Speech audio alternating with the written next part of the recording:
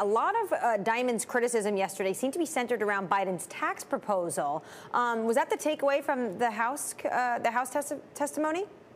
Yeah, well, I think that kind of adds to one of the biggest takeaways was that Dimon was very outspoken, probably the most outspoken CEO to testify yesterday. But yes, one of his big criticisms he's launched was against Biden's tax proposal. Now, this isn't necessarily new, though the tone of it was kind of new.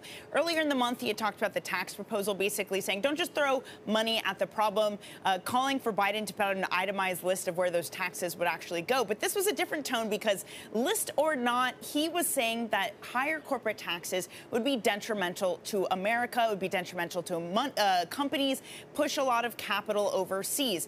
He also got a lot of attention, though, because he basically downplayed or really didn't like the idea of an independent racial equality audit, something that Jane Fraser over at Citi said that she liked the idea of.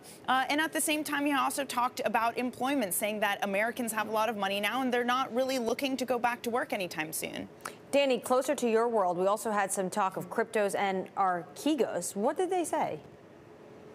So cryptos was kind of a buyer beware message from both Solomon and Dimon, which of course is a little bit awkward because both Goldman and JP Morgan have been looking at offering crypto type products. So it was this kind of thin line they had to walk. Jamie Dimon, for his part, compared it to marijuana, saying that I personally wouldn't do it. But, you know, if it's legal, we have to figure out a safe way to do it. Now, when it comes to Archegos, this came from David Solomon saying that, look, you know, the reason that Archegos was such an issue wasn't that they used total return swaps. It's that their position was so concentrated. And along those same lines, saying that it wouldn't be bad for there to be more scrutiny there.